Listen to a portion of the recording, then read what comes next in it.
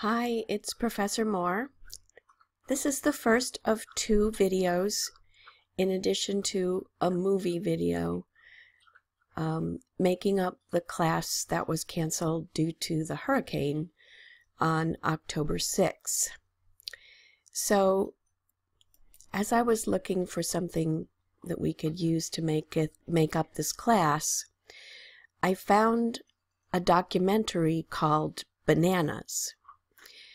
Now, this is not the Woody Allen film of the same name. This is a serious documentary which deals with the issue of workers on banana plantations in Nicaragua sustaining personal injuries, including sterility from exposure to pesticides used by Dole Food Company and other defendants long after those pesticides were banned in the U.S.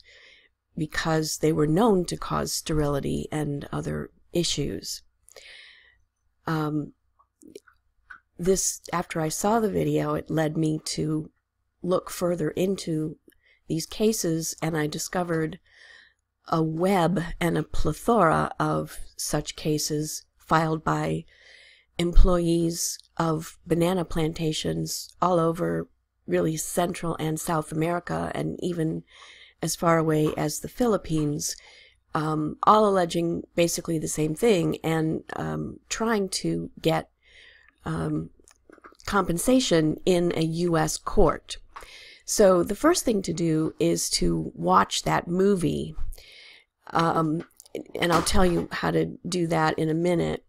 And then, although there is, like I said, a plethora of case law out there, there's really only one case that I think you need to read to kind of sum the whole thing up. And that is the Chavez versus Dole Food case out of the Third Circuit just last month, which describes a great deal of the litigation. And then if you want to optionally read the Laguna case, the 2014 case out of the California Court of Appeals, that is the case that disposes of the Tellez case that's the subject of the Bananas movie. So the only thing that you should read is the Chavez case, and you may be interested enough to read the Laguna case, and you may be interested enough to read several of the other cases that I've cited during this video. So then after you've done that, now watch this video, and I had to break the video up in two because it was getting too long, so there's a part 2 of the video. These cases as a whole present many issues that arise in mass tort litigation and class action litigation that we haven't gotten to, and I thought it was a very interesting setting in which to study these particular issues. So like I said, Bananas the movie arises out of workers on banana plantations, and here it was in Nicaragua. The other cases involve other countries. So this movie can either be streamed on Amazon Prime if you have that, or you can rent it on iTunes. I bought a copy and I've been trying to upload it for about the last 2 days, and I haven't had any success because my antivirus software keeps attacking it. So I will continue to try to upload it onto a link that you can access at home for free, but if I fail to do that, you can stream it on Amazon Prime or rent it on iTunes. If that's not possible for you, I've purchased a DVD, and one of the library personnel or someone will show the movie during the regular class time on Thursday, October 13th, in a regular classroom at the regular time, 1 p.m., even though I'm going to be out of town. The movie lasts about 1.5 hours. So this is assuming that you have watched the movie. And the first thing that I just wanted to call your attention to that was an issue in Tellez that is frequently an issue in mass tort cases is that Tellez was a bellwether trial, which means that there's a whole bunch of similar lawsuits, and of course they can't all go to trial at once, so the court and the parties will often choose a case, kind of a test case, to test their arguments and just see how they go and what kind of compensation the jury might award. The goal is to move the entire litigation toward settlement, because the outcome of the bellwether trial may inform the parties on whether they will continue to litigate or settle their claims. So the related cases here involving Nicaraguan plaintiffs were known as Mejia and Rivera, and as usually happens when one case is a bellwether trial and goes to trial, these two other cases were stayed while Tellez went to trial. So if, like me, you watched all the way through the movie and were, so happy that some of the plaintiffs had gotten justice, etc., and then you saw those screens at the end that said that the plaintiffs' lawyers had been accused of committing a fraud on the court, you may have been just as dismayed and confused as I was.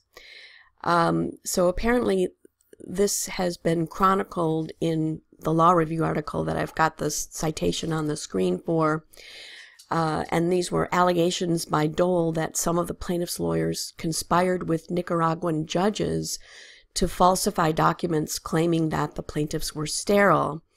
And the authors of that article said, quote, "These allegations appear to be legitimate," end quote. So the courts involved apparently agreed with those authors, because Mejia and Rivera, the two cases that had been stayed that did not go to trial, were dismissed with prejudice based upon the court's finding that Dole was deprived of due process due to the conspiracy to falsify documents and witnesses. So Tellez, of course, had already resulted in that jury verdict against Dole, and it was on appeal. So Dole filed a writ that I had to look up, certainly not something I see all the time, a writ of error coram vobis, before you, meaning before the appellate court, which is a request to set aside a judgment in a lower court based on facts that are not appearing of record in that court, which were in existence at the time the judgment was rendered. So this has to have been due to fraud, duress, or excusable error, not the negligence of the requesting party. In other words, it sort of sounds like a motion under Rule 60 of the Federal Rules of Civil Procedure, but this was in California State Court.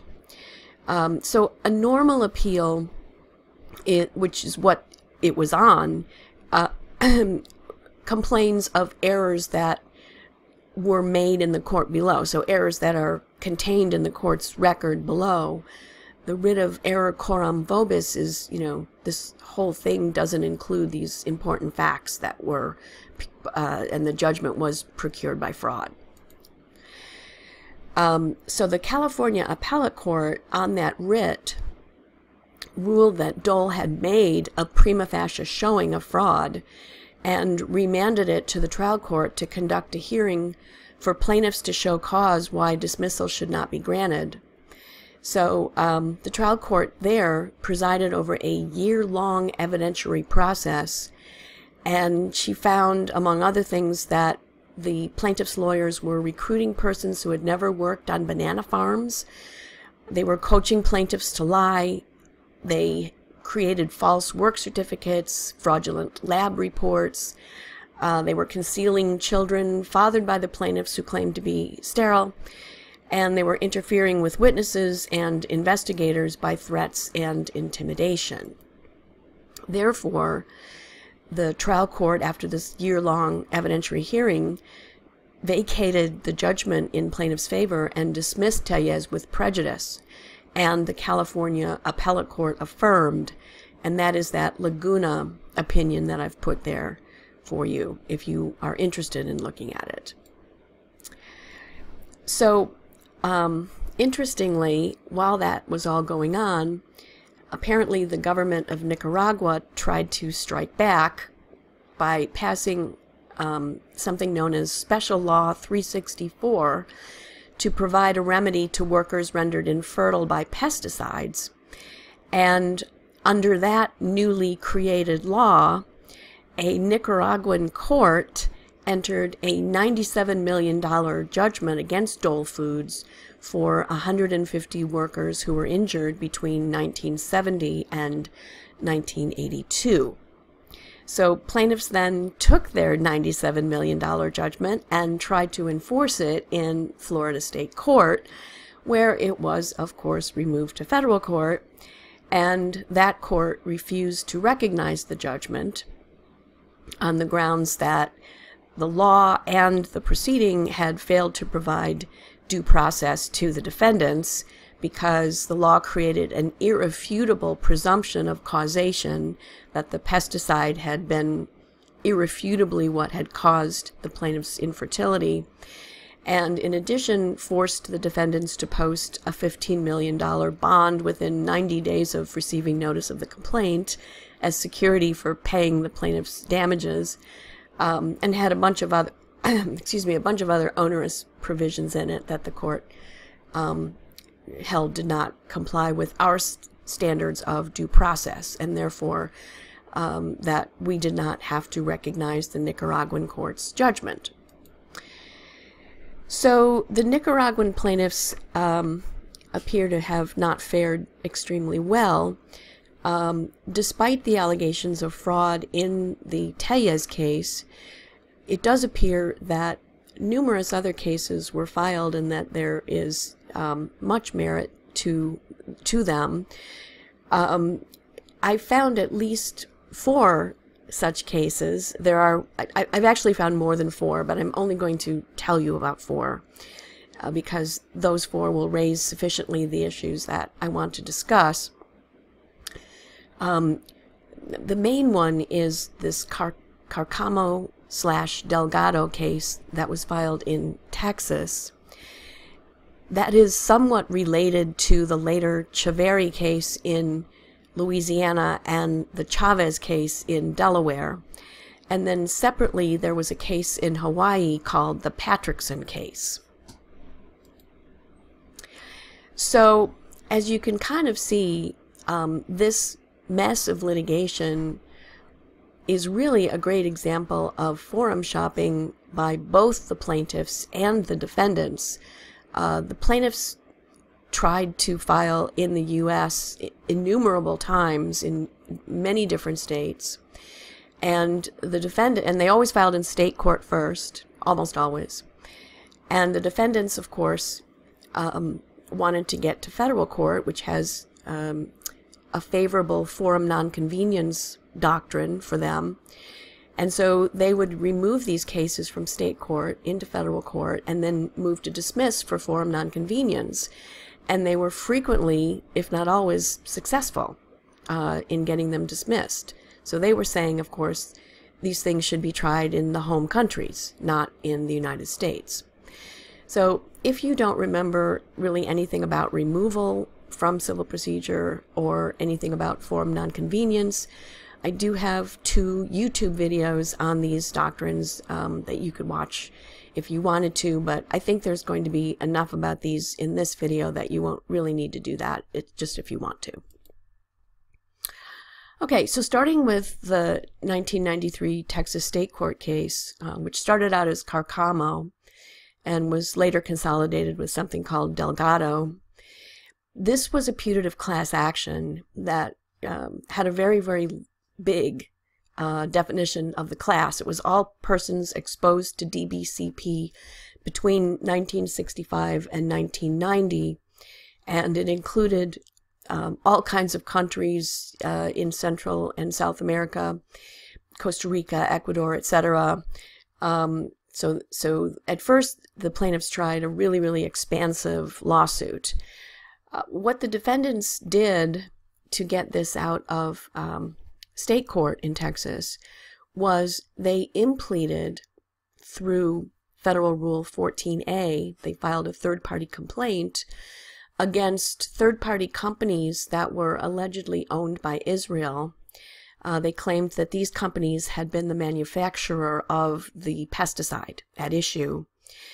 And because these parties were at least partly owned by the government of Israel, the defendants claimed that the Foreign Sovereign Immunities Act, which is a federal statute, gave the federal court question jurisdiction over these cases and thereby a basis for removal.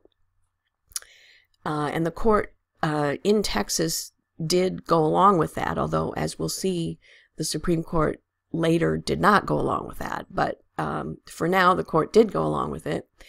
And then the defendants also moved to enjoin further litigation in the U.S., to stop the plaintiffs from trying to file all these lawsuits everywhere else.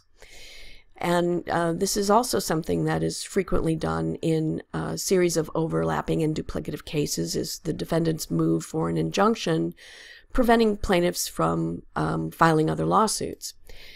And one of the bases for defendants so moving is what's called the Anti-Injunction Act 2283, which says that a federal court may not grant an injunction to stay proceedings in a state court except where necessary in aid of its jurisdiction or to protect or effectuate its judgments.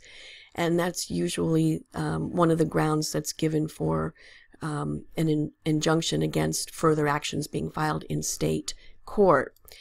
And then, of course, you've got the All Writs Act in 1651, where a court can also issue a writ necessary or appropriate in aid of its jurisdiction.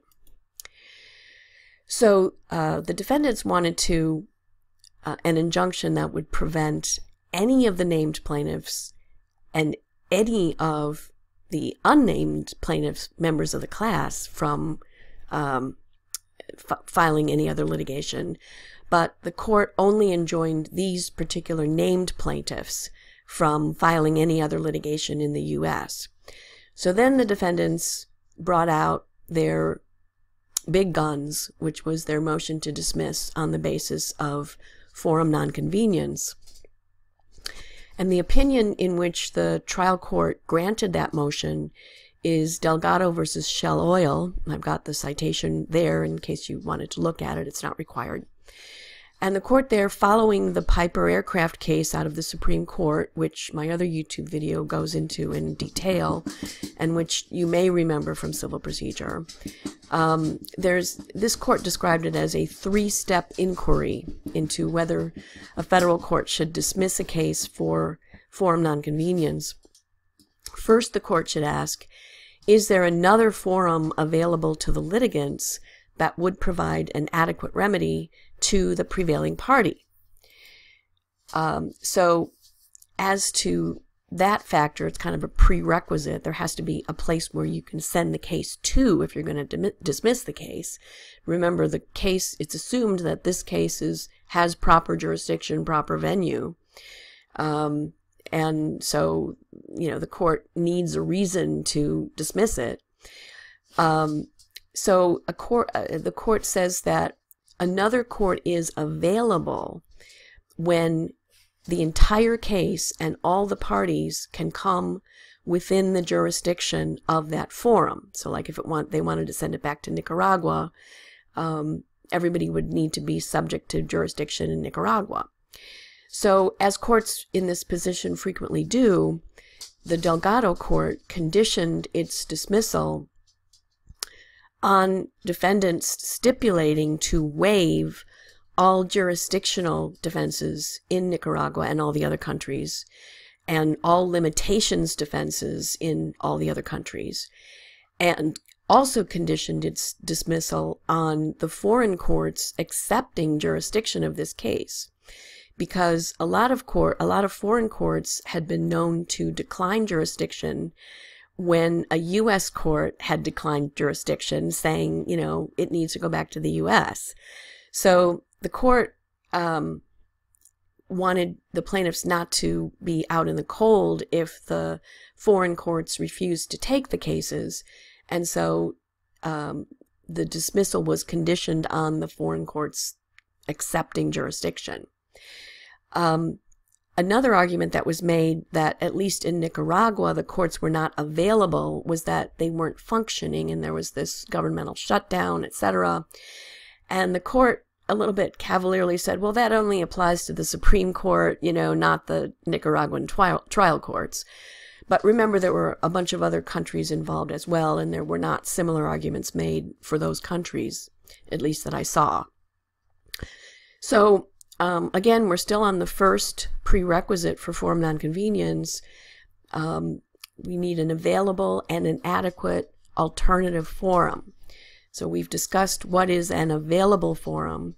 What is an adequate forum? An adequate forum is when the parties will not be deprived of all remedies or treated unfairly, even though they may not enjoy the same benefits as they might receive in an American court. So, of course, the plaintiffs said what the plaintiffs said in Piper Aircraft and why the plaintiffs filed in the U.S. to begin with. They said foreign courts are not adequate because their law does not provide remedies comparable to the products liability claim that is available under Texas state law or the law of other states. But unfortunately for the plaintiffs, Piper Aircraft in the Supreme Court held that a difference in the substantive law between the United States and the foreign court should not be given even substantial weight in the forum nonconvenience inquiry, let alone conclusive weight. So the court, in its lengthy opinion, went through the available remedies in all of the countries involved and concluded that there was some remedy available in each country, even though it wasn't the equivalent of strict liability in Texas. So, having found that there were adequate alternative forums, the second and third step of this process, according to the Delgado Court, was to weigh the private and the public interest factors that were set forth in Piper Aircraft, and I'll get to those in a couple of slides. The defendants bear the burden of proof on all elements of the forum nonconvenience analysis. And the overall test here is that the court must find that when weighed against the plaintiff's choice of forum, the relevant public and private interests strongly favor a specific, adequate, and available alternative forum.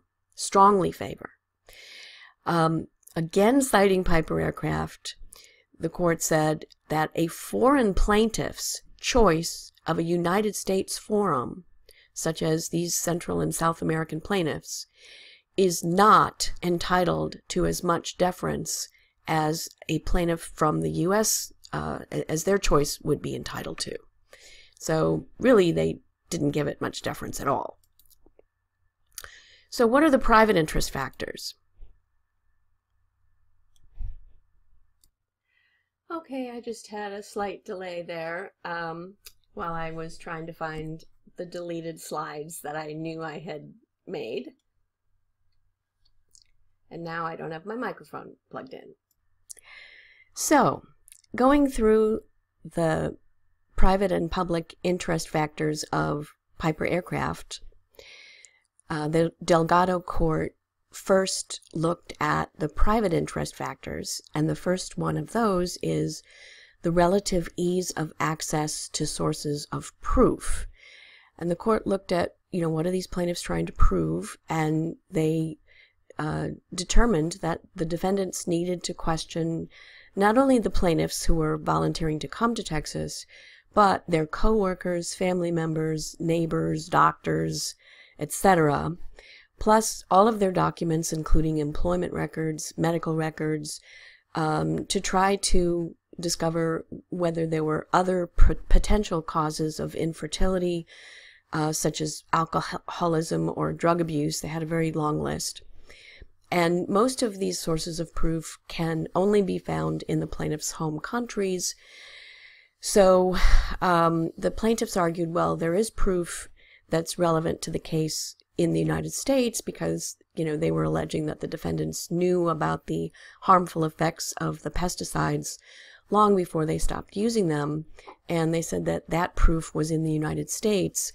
But the court said that it was in several different states, probably in the United States, and none of those states were necessarily Texas.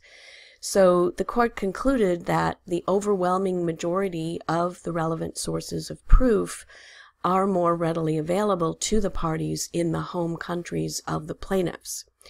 But just in case the plaintiffs were going to have difficulty getting discovery from the defendants in the U.S. after the case was dismissed and sent back to the plaintiffs' home countries, the court did allow the plaintiffs 90 days of discovery in the United States before the dismissal for forum nonconvenience would be finalized. The second private interest factor that the court considered was the availability of compulsory process for the attendance of unwilling witnesses and the costs of obtaining attendance of willing witnesses. So this stems from, you'll recall, Federal Rule 45, which deals with subpoenas to non-parties.